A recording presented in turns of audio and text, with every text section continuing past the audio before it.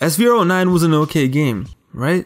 It just felt like such a safe game though. Yeah, they had a road to WrestleMania and create a finisher, but there's nothing like wow. But regardless, we played it, we had some fun, yet at the end of the day though, I always feel like that game didn't have enough content. I would go back and play 08 and 07 because there was just something missing. So 2009 passed, I spent a lot of time playing other games such as World at War, Infamous, GTA 4, and I totally forgot about SVR09. And then I was watching Smackdown one night and the SVR 2010 commercial came on and the hype began. For 08, the marketing was all about the fighting styles and ECW being featured, which was fine and exciting, and 09 was all about tag team wrestling. I love tag team wrestling as much as the other guy, but really? That's it? There's only so many times you can do the Hardys versus DX. So then I saw the first SmackDown vs Raw 2010 commercial, and from that very moment I knew 2010 was going to be something special. Every single SVR fan I knew was hyped because it was all about creation. It was our world now, that was a tagline, and this is what we always wanted. More creation, more freedom, more control, and more fun. This game, all these years later, is still loved and fondly remembered by anyone who played it. I love this game. I love this so much that for some reason my dumb ass has 3 copies. Yikes. But we love this game because it gave us so much, so many features that WWE games still have to this day, or features that we miss to this day. This was a special game, and after that really average 2009, this is what the fans needed, and we got something that resulted in us spending countless hours playing WWE games once again like it was 2006. So it's 2020, the world is ending, let's go back and take a look at SmackDown vs Raw 2010.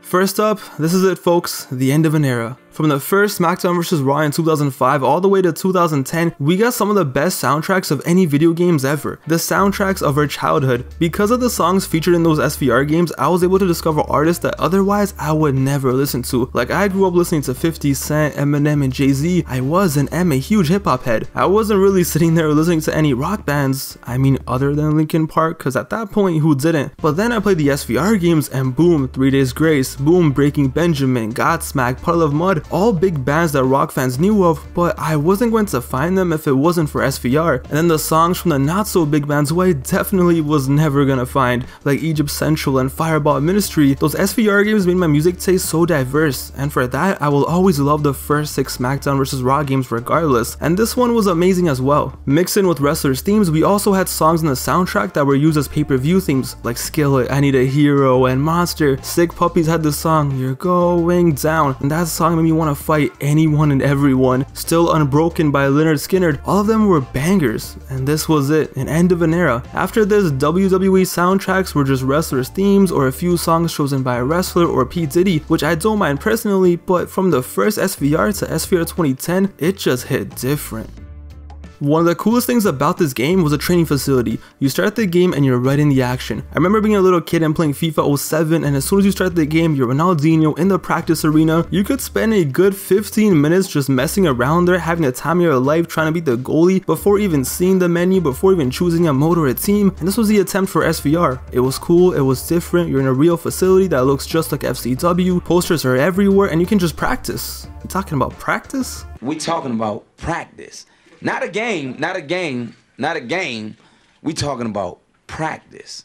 It was just a fun little addition that's always running in the background. This game had a solid roster. Think of WWE in 2009 and they're all here. And I just love the character selection screen because the models look so awesome. Compare Cena from 2010 to 09. At least now when I choose Cena, I don't feel like I'm choosing a created wrestler from No Mercy on the N64, but everyone looks awesome. You have Jeff, Edge, HBK, Triple H, Taker, Orton, Heel Jericho, Christian made his return, and even Goldust. But once again though, the lack of legends hurts. But I get it. Hey, I get it, THQ. Gotta milk legends of WrestleMania as much as you can. As Jay said back in 96, can't knock the hustle. But hey, at least they spared us some spare change unlike SVR09 and gave us The Rock, $1 Million Man, Dusty Rhodes, and Cowboy Orton. Now I don't know who was going to play with Cowboy Orton, but at least he was there. At least it was something. But these idiots, man, they spared us 75 cents, but they couldn't even give us the $1. They just had to make Stone Cold Steve Austin pay DLC. How was there not a riot? Stone Cold Steve Austin as paid DLC. Either pre-order him at GameStop, which first of all, ew, GameStop, or second, pay $1. Now $1 isn't much, okay, I'm not that broke, but it's the principle.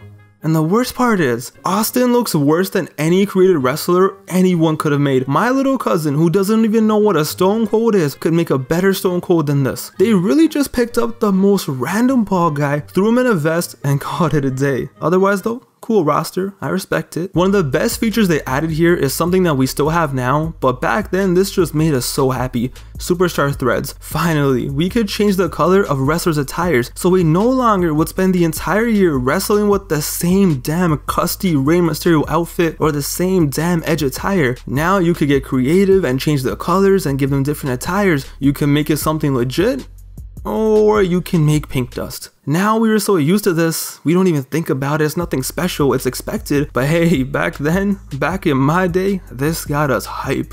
This was game changing. So the entrances of course are beautiful, the stages look amazing, but at first you're probably like, damn, this looks just like SVR09. But what makes this game different, what makes this game shine, is the detail and the effort that was put into the presentation. It's the little things, the signature before a match, the mini WWE logo in the corner, the WWE HD banners, and especially the camera angles. The camera angles are so much better than SVR09 and most wrestling games, to be honest, because it's not too zoomed in or zoomed out, and it's dynamic. So the match starts like this, you wrestle, you hit some moves, you get some cool camera cuts, and then it moves to this direction. So you can actually see around the arena, and as the match goes on, as it progresses, it moves to something like this, and you can see the stage. The good old fashioned here comes the pain camera angle. It just adds another level to the presentation, something I wish we had now. The camera looks amazing when you go outside. It feels like you're actually watching a real event, and then you add in the camera cuts and the other bits they have, it just looks awesome. The game just looks very clean. There's no momentum bars filling up the screen, instead just a very minimalistic ring under your wrestler that lets you know how you're doing if you have a signature or a finisher. I love that. So you know how in most WWE games you had a body that represented a wrestler's health that would get red as they got hurt? In this game they don't have that. In this game the wrestler's actual body parts got red as they got hurt in the game. So you attack a wrestler's torso, it will show damage on their body. It was random little bits that made the experience so much better, like the commentary after a match ending on a pay-per-view saying, "See you on Friday for Smackdown," or you know the logo that appears when a pay-per-view ends? It appears at the end of your match. When you go into the new championship scramble match which they added, it displays the rules like it's a real WWE event, like it's a real pay-per-view, and you have the belt displayed there. It just feels authentic. And gameplay overall to me did feel a little slower than SVR09, but not much. It's still fun and it's still responsive. It is generally the same though, they just made the presentation so much better to make it feel like it was a new game, and it does help. Granted, the gameplay is still fun, it's balanced, you got realism, but it still feels like a video game still. We didn't reach that point where it feels like a full-on simulation, so if you liked 09's gameplay you would definitely like this. For years the Rumble match was pretty boring. I didn't really play many Royal Rumble matches growing up because it was just the same old Irish whip, button mash, GG if somehow you get thrown out. If you get thrown out you get depressed because you gotta be a random wrestler like Kenny Dexter or something. So in 2010 they revamped the Rumble mode, so it is still kind of Irish whip, button mash, GG, but it's so much better. You start the match, you get the rules, the WrestleMania logo gets shown, so the presentation is there. Then the wrestlers come in, you wrestle, and now when new wrestlers come in, they don't just run 40-yard dash to the ring like robots. They actually have their entrance, and if the wrestler has pyro, they have pyro. In the ring there's mini games now to eliminate someone, and they vary depending on which area you're trying to eliminate someone from. New camera angles, finisher eliminations. I remember the first time playing it and getting close to the final and seeing the camera angles and a mini cutscene played. It would focus on the wrestlers in the ring and the Mania logo. It made it feel like such a big deal. It felt like you were playing something that actually mattered. Presentation goes a long way, gameplay goes a long way, and this had both of those locked down, and it was perfectly balanced, where like I said, it still felt like a video game. It represented the time period perfectly, and the game holds up so well to this day that 10 years later it didn't really age. If anything, it aged like Pharrell. It's still a blast to play.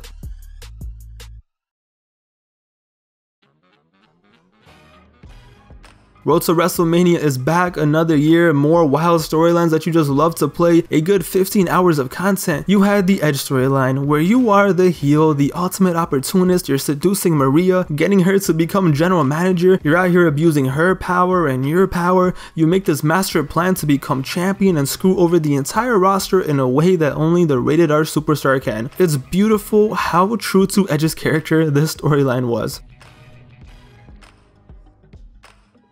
You have Shawn Michaels' Road to WrestleMania, your old man HBK, getting beat up every week, your back hurts, your arm hurts, your leg hurts, Every week, you're just getting clapped, but you keep fighting and somehow you become world champion before WrestleMania. You form an alliance with CM Punk, but then Randy and JBL, they want to test you. They want to test Mr. WrestleMania, so you have HBK doing a retirement angle. Everybody and their mom wants to destroy you. There's twists happening, there's multiple endings, and definitely one of the more realistic Road to WrestleManias. By the way, I just want to take this time out to say, we miss you, Tony. Please don't get coronavirus. Please stay safe. Then you got brand warfare. Wow, gee, I wonder what brand warfare is about. But anyway, who do you want to be? John Cena and hold it down for Raw, or Triple H and hold it down for SmackDown? Brand warfare, it seems pretty obvious. At first, it's Cena versus Triple H. Wow. So much fun. But then Big Show comes out of nowhere and destroys everyone and is like, I'm going to ECW, they've been ignored for too long. So what starts off as SmackDown versus Raw ends up being SmackDown versus Raw versus ECW, and ECW just goes off. They destroy both belts, they ruin the championships, they take over, they come to Raw and clap you, they come to SmackDown and clap you. ECW gets so rowdy that Cena and Triple H have to team up and wild out. This also had a Road to WrestleMania that was basically the women's revolution way before WWE had any thought about any women's revolution. So Mickie James had a Road to WrestleMania and she refused to take part of a bikini contest, so she got into beef with Maurice and eventually Kelly, Beth Phoenix and Natalya all get involved, and you actually got a women's Royal Rumble 8 years before the real deal. I forgot all about this, and now looking back at it, wow, this was really cool, so ahead of its time. You also got a Randy Orton one, which was pretty basic. You're the leader of Legacy, destroy Taker in a Hell in a Cell, become champion, and then Legacy slowly starts to break apart. Cody and Ted have a match, and you're Orton, you're the referee.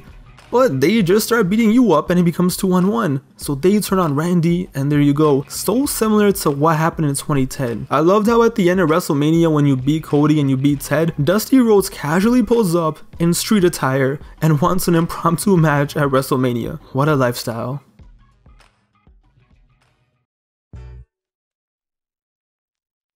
Lastly, you had the created superstar Road to WrestleMania. Yes, the return of using a created wrestler in a storyline in a wrestling game. But before we talk about that, let's just go over how awesome the creation suite really was. Your created wrestlers now were better than ever, because now items were 3D, they just look so much better. You can make your wrestler any way you wanted him or her to be. It was detailed, it was filled with customization, better than ever. Next up, you choose your moveset. Just like previous games, you had full control over your moveset. A to Z, whatever you want to edit, you could do it. This year, the madmen at Yukes were like, alright, you know what, make a diving finisher. So you could make something normal like this, or something that is physically impossible, but hey, YOLO. Then you can make your entrance, and now this year using the highlight reel, you can actually make an entrance video. Look at that control, the freedom, you can make whatever you wanted and whoever you wanted, but it gets better. We got Paint Tool. Now in 2020, you spoiled kids, you just go online, find a PNG file, upload a logo and call it a day. But before 2010, there was barely anything custom logo related, but now we could all be Picasso. You could draw and paint whatever you wanted. Face paint, a shirt logo, a tattoo, whatever. Before this game, if John Cena pulled up with a new shirt on Raw, GG, you cannot get that shirt in the game. Wait until next year or something, pray it's in the game, but now you could draw it.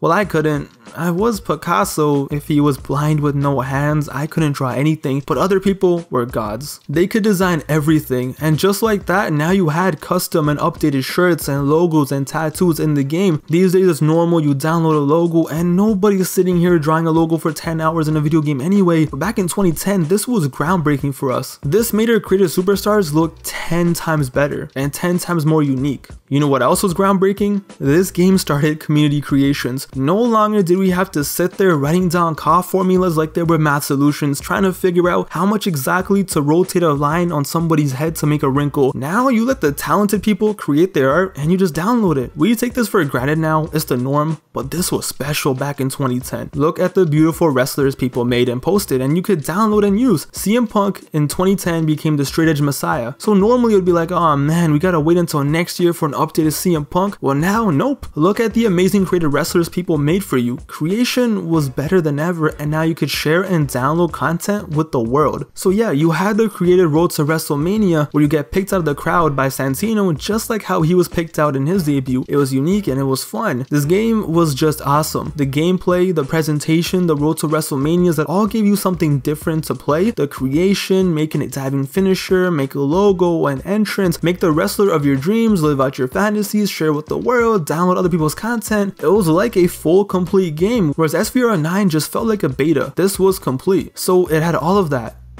But they still gave us one more thing. The best feature they could have gave us, and one of my favorite features in wrestling game history: create a story. Now you officially never ran out of anything to do. In my 09 video, that was my complaint. After Road to WrestleMania, what the hell do you do? They give you access to almost any cutscene imaginable, and you could create a 10-year long storyline if you really wanted to. Cars blowing up, backstage attacks, anything, you name it, you could probably do it. You control the dialogue, you control the camera, the wrestlers involved, the show it takes place on, where it happens, when it happens, how it happens. Create your damn story, son. The fact that this is not in the games anymore is insane. They had this in 2010.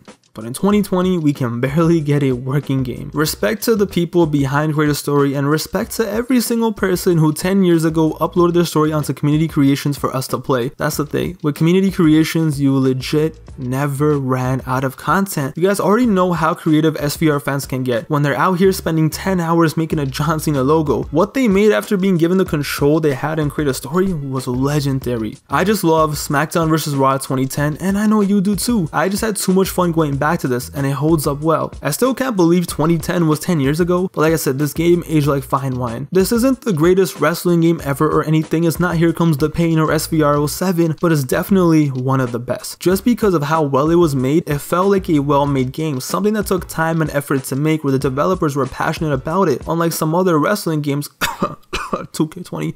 Sure, there were glitches and people spamming moves online, but you can't tell me you didn't enjoy this game. Like I said, you had the content they gave you, the exhibition and the new Road to WrestleMania, Championship Scramble, which most developers at that point would be like, you know what, we gave them an updated roster and these modes, that's enough content, give me my $60. But hey, they updated the creation suite, gave you so much freedom, so much control, you can make anything you ever wanted.